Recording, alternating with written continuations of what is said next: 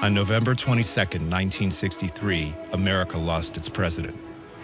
What began in San Antonio as a 5-city tour of Texas ended with John F. Kennedy being assassinated in Dallas. Dozens of local radio stations, television, and home movie cameras captured the events in unprecedented detail. This is a friendly crowd in downtown Dallas. Much of this footage has never been broadcast nationally. It is assembled here for the first time.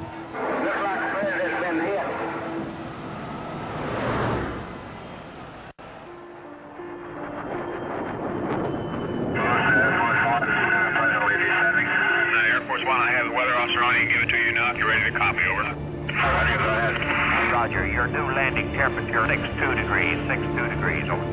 Roger, thank you. Air Force One. South.